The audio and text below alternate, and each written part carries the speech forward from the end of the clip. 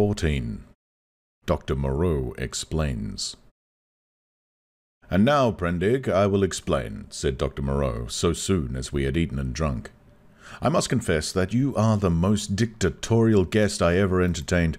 I warn you that this is the last I shall do to oblige you. The next thing you threaten to commit suicide about, I shan't do, even at some personal inconvenience."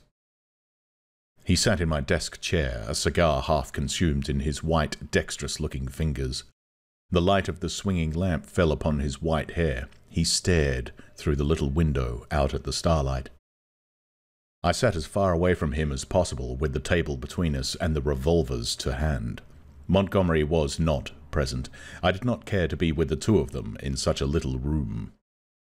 "You admit that the vivisected human being, as you called it, is, after all, only the puma," said Moreau. He had made me visit that horror in the inner room to assure myself of its inhumanity. "It is the puma," I said, "still alive, but so cut and mutilated as I pray I may never see living flesh again. Of all the vile—" "Never mind that," said Moreau. "At least spare me those youthful horrors. Montgomery used to be just the same. You admit that it is the puma. Now be quiet while I reel off my physiological lecture to you." And forthwith, beginning in the tone of a man supremely bored, but presently warming a little, he explained his work to me. He was very simple and convincing. Now and then there was a touch of sarcasm in his voice. Presently I found myself hot with shame at our mutual positions. The creatures I had seen were not men, had never been men. They were animals, humanized animals, triumphs of vivisection.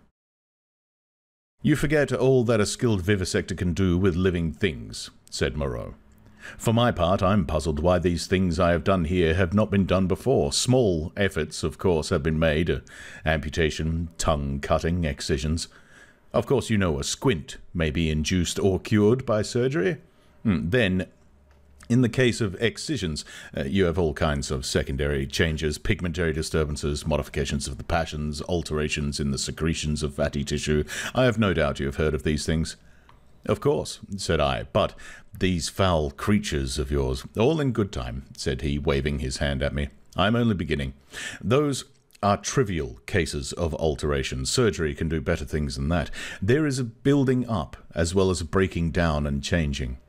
You have heard, perhaps, of a common surgical operation resorted to in cases where the nose has been destroyed. A flap of skin is cut from the forehead, turned down on the nose, and heals in the new position. This is a kind of grafting in a new position of part of an animal upon itself. Grafting of freshly obtained material from another animal is also possible, the case of teeth, for example. The grafting of skin and bone is done to facilitate healing.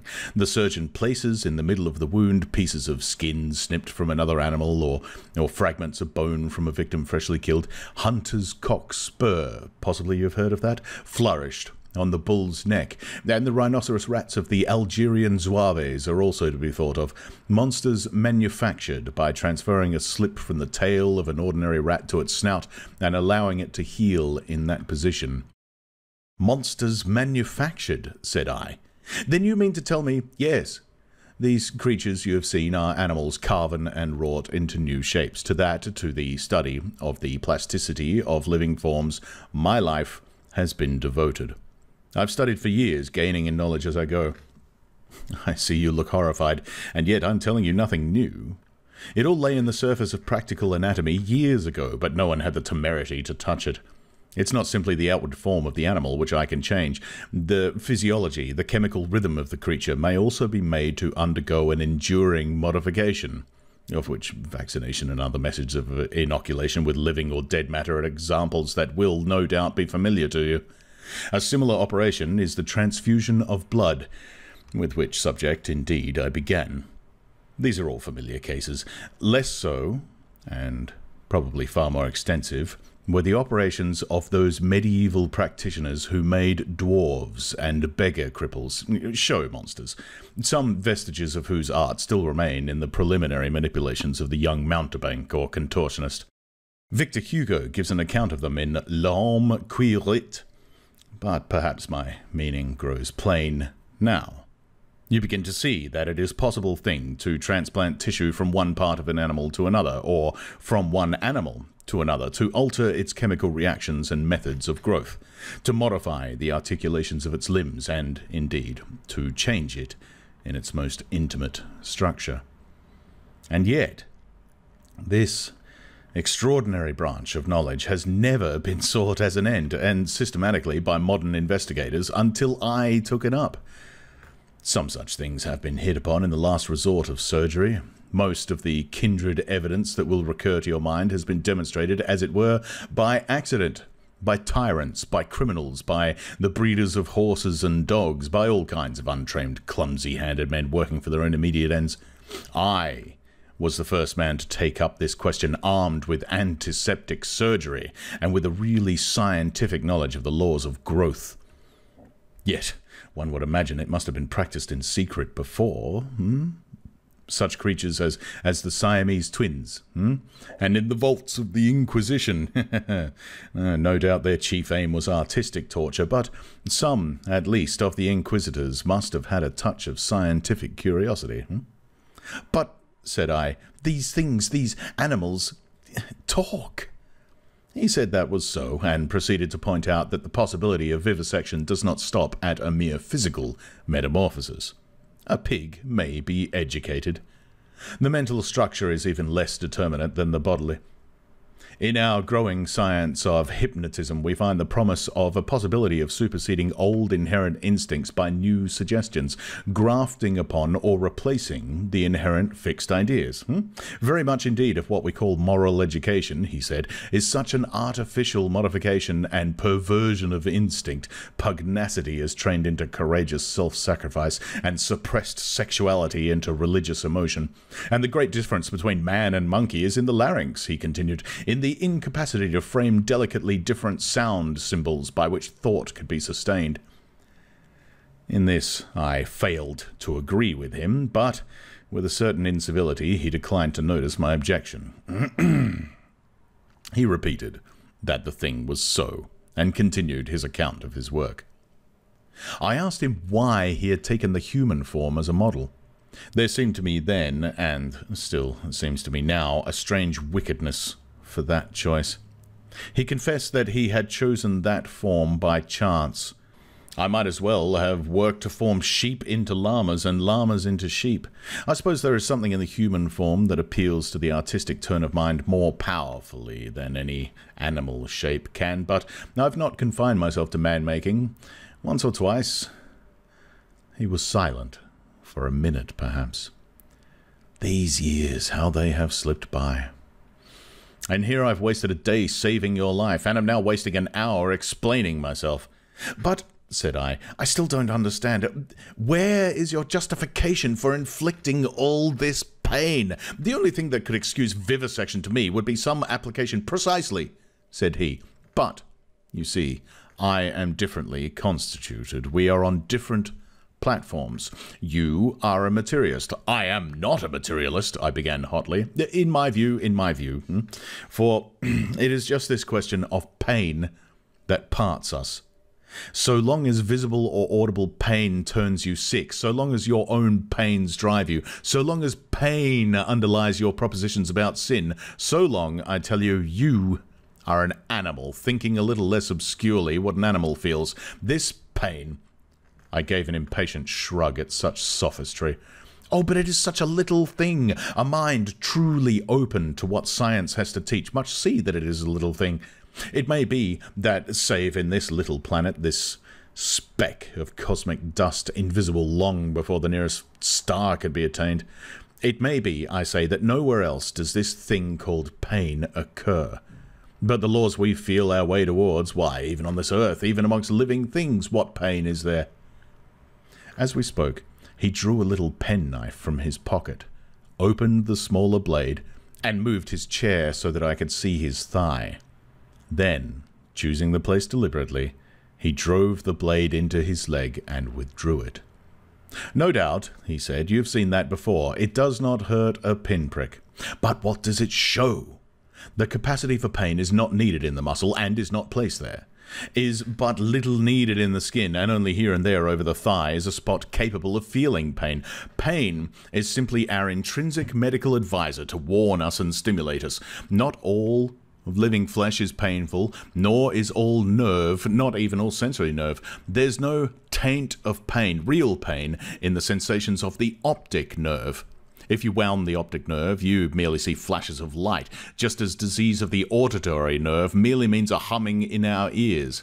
Plants do not feel pain, nor the lower animals. It's possible that such animals as the starfish and crayfish do not feel pain at all. Then, with men, the more intelligent they become, the more intelligently they will see after their own welfare, and the less they will need the goad to keep them out of danger. I've never yet heard of a useless thing that was not ground out of existence by evolution sooner or later, did you? And pain gets needless. Then, I am a religious man, Prendick, as every sane man must be. It may be, I fancy, that I have seen more of the ways of this world's maker than you, for I have sought his laws in my way all my life, while you, I understand, have been collecting butterflies. And I tell you, pleasure and pain have nothing to do with heaven or hell. Pleasure and pain. Bah! What is your theologian's ecstasy but Mahomet's houri in the dark, This store which men and women set on pleasure and pain, Prendick, is the mark of the beast upon them, the mark of the beast from which they came. Pain and pleasure, they are for us only so long as we wriggle in the dust. You see, I went on with this research just the way it led me. That is the only way I've ever heard of true research going. I asked a question, devised some method of obtaining an answer, and got a fresh question. Was this possible or that possible? You cannot imagine what this means to an investigator, what an intellectual passion grows upon him. You cannot imagine the strange, colourless delight of these intellectual desires. The thing before you is no longer an animal, a fellow creature, but a problem. Sympathetic pain. All I know of it, I remember, is a thing I used to suffer from years ago. It was the one thing I wanted, to find out the extreme limit of plasticity in a living shape. But, said I, the thing is an abomination. To this day, I have never troubled about the ethics of the matter, he continued. The study of nature makes a man, at last, as remorseless as nature. I've gone on not heeding anything but the question I was pursuing, and the material has dripped into the huts yonder. It is nearly 11 years since we came here, I and Montgomery and 6 Kanakas. I remember the green stillness of the island and the empty ocean about us as though it was yesterday. The place seemed waiting for me. The stores were landed and the house was built. The Kanakas founded some huts near the ravine. I went to work here upon what I had brought with me. There were some disagreeable things happened at first. I began with a sheep and killed it after a day and a half by a slip of the scalpel. I took another sheep and made a thing of pain and fear and left it bound up to heal. It looked quite human to me when I'd finished it, but when I went to it I was discontented with it. It remembered me and was terrified beyond imagination, and it had no more wits than those of a sheep. The more I looked at it, the clumsier it seemed, until at last I put the monster out of its misery. These animals without courage, these fear-haunted, pain-driven things without a spark of pugnacious energy to face tournament, they were no good for man-making. Then I took a gorilla I had, and upon that, working with infinite care and mastering difficulty after difficulty, I made my first man. All the week, night and day, I moulded him. With him, it was chiefly the brain that needed moulding. Much had to be added, much changed. I thought him a fair specimen of the negroid type when I had finished him, and he lay bandaged, bound, and motionless before me. It was only when his life was assured that I left him and came into this room again, and found Montgomery much as you are. He'd heard some of the cries as the thing grew human. Cries like those that disturbed you so. I didn't take him completely into my confidence at first, and the Kanakas, too, had realized something of it. They were scared out of their wits by the sight of me. I got Montgomery over to me in a way, but I and he had the hardest job to prevent the Kanakas deserting. Finally they did, and so we lost the yacht. I spent many days educating the brute, although I had him for 3 or 4 months. I taught him the rudiments of English, gave him ideas of counting, even made the thing read the alphabet, but at that he was slow, though I've met with idiots slower. He began with a clean sheet mentally, and had no memories left in his mind of what he had been. When his scars were quite healed, and he was no longer anything but painful and stiff, and able to converse a little, I took him yonder and introduced him to the Kanakas as an interesting stowaway. They were horribly afraid of him at first somehow, which offended me, rather, for I was conceited about him, but his ways seemed so mild and he was so abject that after a time they received him and took his education in hand. He was quick to learn, very imitative and adaptive, and built himself a hovel rather better, it seemed to me, than their own shanties. There was one amongst the boys a bit of a missionary, and he taught the thing to read, or at least to pick out letters, and gave him some rudimentary ideas of morality, but it seems the beast's habits were not all that is desirable. I rested from work for some days after this, and was in a mind to write an account of the whole affair to wake up English physiology. And then I came upon the creature squatting up in a tree and gibbering at 2 of the Kanakas who had been teasing him. I threatened him and told him of the inhumanity of such a proceeding, aroused his sense of shame, and came home, resolved to do better before I took my work back to England. I have been doing better, but somehow the things drift back again. The stubborn beast flesh grows day by day back again, but I mean to do better things still. I mean to conquer that. This puma... But that's the story. All the Kanaka boys are dead now. One fell overboard of the launch, and one died with a wounded heel that he poisoned in some way with plant juice. 3 went away in the yacht, and I suppose and hope were drowned. The other one was killed. Well, I've replaced them. Montgomery went on much as you were disposed to do at first. And then, what became of the other one? Said I sharply. The other Kanaka who was killed. The fact is, after I'd made a number of human creatures, I made a thing... He hesitated. Yes, said I. It was killed. I don't understand, said I. Do you mean to say it killed the Kanaka? Yes, it killed several other things that it caught. We chased it for a couple of days. It only got loose by accident. I never meant for it to get away. It wasn't finished. It was purely an experiment. It was a limbless thing with a horrible face that writhed along the ground in a serpentine fashion. It was immensely strong and in infuriating pain. It lurked in the woods for some days until we hunted it. Then it wriggled into the northern part of the island, and we divided the party to close in upon it. Montgomery insisted upon coming with me. The man had a rifle, and when his body was found, one of the barrels was curved into the shape of an S and very nearly bitten through. Montgomery shot the thing. After that, I stuck to the ideal of humanity, except for little things. He became silent. I sat in silence, watching his face. So, for 20 years altogether, counting 9 years in England, I have been going on, and there is still something in everything I do that defeats me, makes me dissatisfied, challenges me to further effort. Sometimes I rise above my level, sometimes I fall below it, but always I fall short of the things I dream. The human shape I can get now almost with ease, so that it is lithe and graceful or thick and strong, but often there is trouble with the hands and the claws, painful things that I dare not shape too freely. But it is in the subtle grafting and reshaping one must needs do to the brain that my trouble lies. The intelligence is often oddly low, with unaccountable blank ends, unexpected gaps. And least satisfactory of all is something that I cannot touch. Somewhere, I cannot determine where, is the seat of the emotions, cravings, instincts, desires that harm humanity, a strange hidden reservoir to burst forth suddenly and inundate the whole being of the creature with anger, hate, or fear. These creatures of mine seemed strange and uncanny to you so soon you began to observe them, but to me, just after I make them, they seem to be indisputably human beings. It's afterwards, as I observe them, that the persuasion fades. First one animal trait, then another creeps to the surface and stares out at me. But I will conquer yet.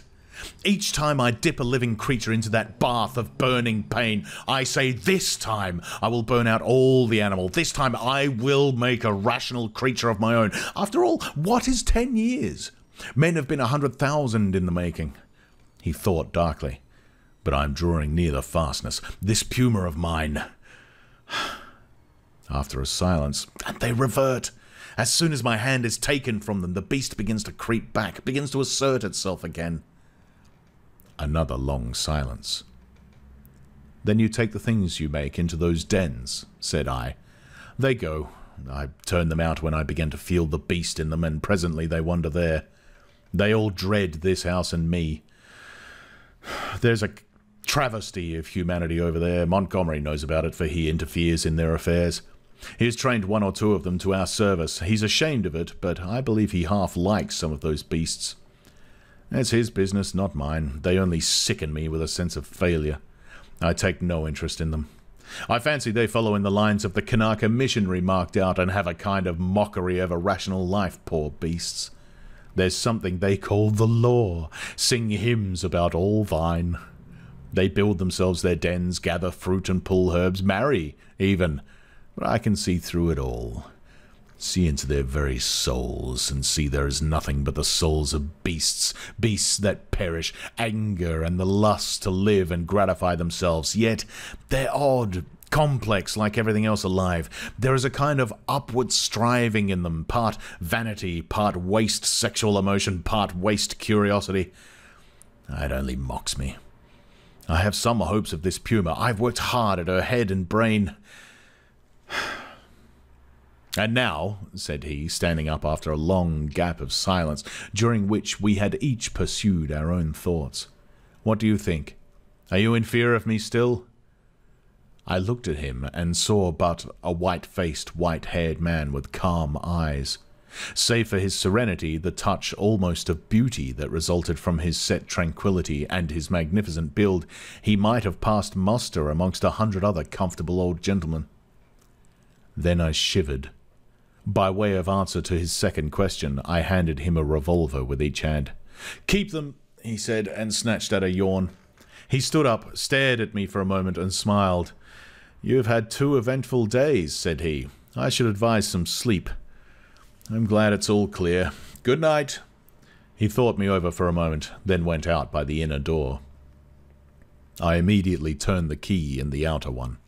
I sat down again, sat for a time in a kind of stagnant mood, so weary, emotionally, mentally, and physically, that I could not think beyond the point at which he had left me. The black window stared at me like an eye. At last, with an effort, I put out the light and got into the hammock. Very soon I was asleep.